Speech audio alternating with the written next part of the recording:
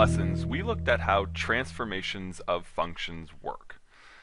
We saw how we could take parent functions and apply different transformations to them using an RST chart. In this lesson, we're going to look at how we can do transformations on exponential functions. Our parent function for exponential functions looks like f of x equals b to the exponent x, where b just happens to be our rate of growth. Or maybe it's a rate of decay, depending on what the value for b is. We're still using some of the same variables we saw before when we're performing our transformations. We might have a values, k values, c values, and d values, and they all represent the same types of transformations that we had previously learned. The a value represents vertical stretches or compressions, the k value represents horizontal stretches or compressions, the d value is a translation left or right, and the c value is a translation up or down. Also, if the a or k values are negative, we're going to have some reflections over the x-axis or the y-axis. And let's not also forget that anything relating to the x value is backwards thinking. So if you see a value of k that's less than 1, that will actually be a horizontal stretch. And if the d value inside the brackets happens to be subtracting, well, backwards thinking would suggest that we're actually going to be translating to the right. Let's look at an example on how we can do a transformation on an exponential function. We want to graph the function y equals negative 2 to the exponent 2x minus 6 plus 5. Once it's graphed, we want to state the domain and range, and also label the key points on the graph. We'll also label anything of importance. So if there's an asymptote, we're going to want to label that on the graph as well. Finally, we'll also explore the intervals of increase or decrease. So will our function be increasing over time or decreasing over time, and will the rate be at an increasing or decreasing rate? To start our transformation, we're going to need to identify first our parent function. Remembering that our parent function for exponential functions is always in the form y equals b to the x, where b happens to be our rate of growth or rate of decay. Can you recognize what our growth rate will be in this example? Figuring out which number in our equation is the rate of growth, or the b value, is very important. And in this case, the rate of growth happens to be 2. It's this 2 that's sitting right there. It's common that there could also be an a value in front of our rate of growth, but in this example, there isn't one. But there is a negative sign, so we do need to be careful when we're figuring out what our transformations are, that that negative sign is there. Okay, so now that we know that our parent function uses the rate of growth of 2, let's rewrite what our parent function looks like. It'll be y equals 2 to the exponent x. Now that we have this base function, we can now figure out what the other transformations will be on this parent function. I'm going to write out r, s, and t to represent our 3 different types of transformations. And let's see if we can figure out by looking at the equation what the different transformations are.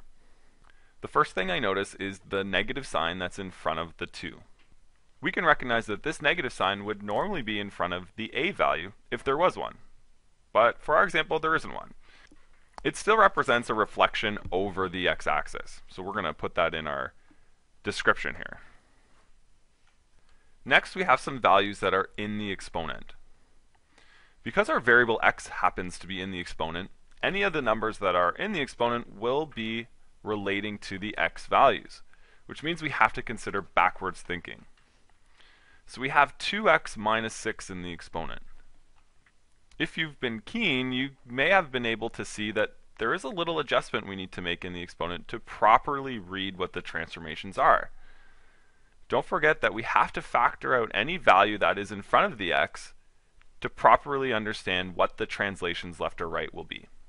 So this 2x minus 6 is actually supposed to be written factored as 2 times x minus 3.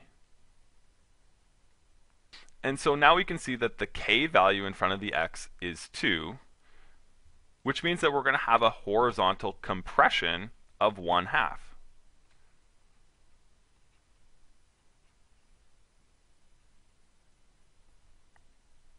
There's also a -3 beside the x, so that is a translation to the right 3 units. Finally, we have this +5 that's just sitting out to the end, and that +5 represents a translation up 5 units.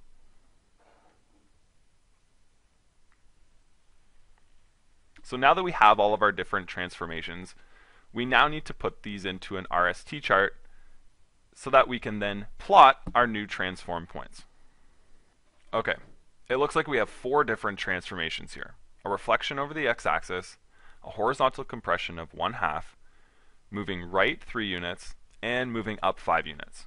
And so let's put these into our RST chart. A reflection over the x-axis will actually affect y values, as we're flipping things from above the x-axis to below the x-axis. So we're going to multiply all of our y values by -1. A horizontal compression of 1/2 affects our x values by multiplying all of our x values by 1/2. Finally, for our translations, moving right 3 will add 3 to all of our x values, and moving up 5 will add 5 to all of our y values. Okay, so now we need some key points in order to be able to transform them to our new points. So what are the key points that we have for y equals 2 to the x? Because for exponential functions, we're going to have a different parent function based on what our rate of growth is, we're going to need to come up with our 5 key points every single time. So let's start with a little t-chart here where we can put in x and y values, and we'll use x values that have 0 included, but also -1, -2, +1, and +2. The y values are just going to equal 2 to the exponent x. So let's start with our initial value. If x equals 0, then 2 to the exponent 0 is just going to equal 1. So that one's pretty easy to figure out. We're going to have a point 0, 1. If x equals 1, then we'll have 2 to the exponent 1, which is just equal to 2. And 2 to the exponent 2 is equal to 4, so that gives us that value. Putting in negative exponents, we'll have 2 to the exponent -1, that's equal to 1/2. And 2 to the exponent -2, that's equal to 1/4. These are now 5 points that we can transform to new points using our RST chart. I'm going to give you the chance right now to do that. So why don't you take a couple seconds, transform these points to their new location, and then we'll see what the result is.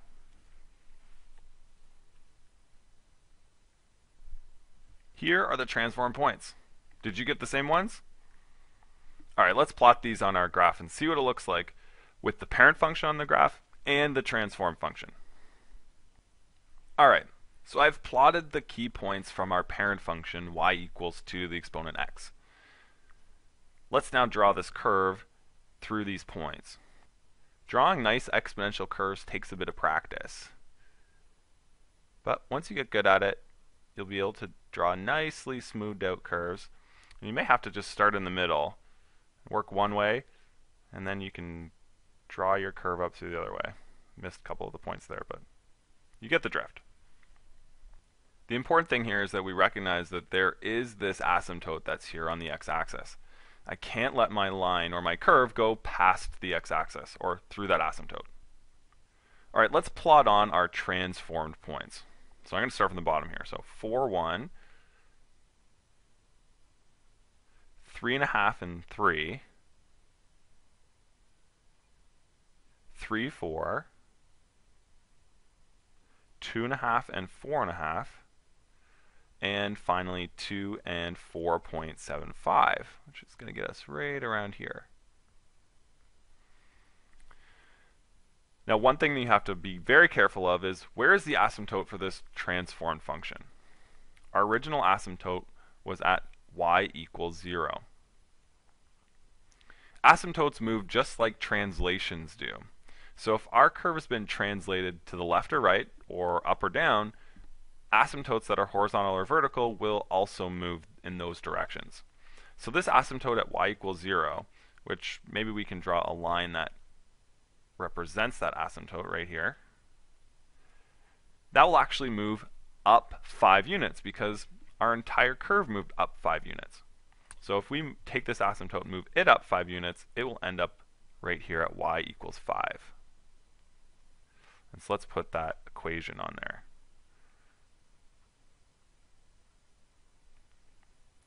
Now you can kind of see that this curve, when we draw our new curve, it needs to follow that asymptote as well.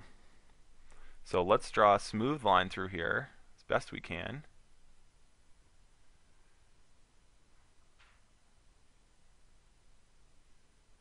That'll extend out. And then we'll extend the curve through these dots as well. And it will shoot downwards just like that. Of course, we want to put the equation of our curve on here too. So y equals negative 2 to the exponent 2x minus 6 plus 5. We'll throw some key point labels on here as well. So we have the point 4, 1, 3.5, and 3, and 3, 4. Remember, graphing or plotting only 3 key points is okay, or labeling 3 key points. And we've labeled the line. So transforming exponential functions is very similar to transforming other parent functions. We just have to look out for other things that are unique to exponential functions, especially things like asymptotes. Okay, so let's state the domain and range. The domain for this graph is easy to see. This curve is going to continue onwards in the left direction and also in the right direction as it goes downwards. So our domain here is XER. Our range, on the other hand, does have some limit to it, as we can't go beyond this asymptote. So all of our y values are going to have to be below the asymptote, meaning that our range is YER such that y has to be strictly less than 5. We've already labeled our asymptotes on the graph, and we can see that our new asymptote is at y equals 5. The last thing we want to recognize is the interval of increase or decrease. And always moving from left to right, we can see that this curve is decreasing from left to right. But is it decreasing faster or slower as we move? Well, because the curve gets steeper as we go from left to right, we say that it's decreasing at an increased rate, or faster. And that is a summary of how we transform exponential functions.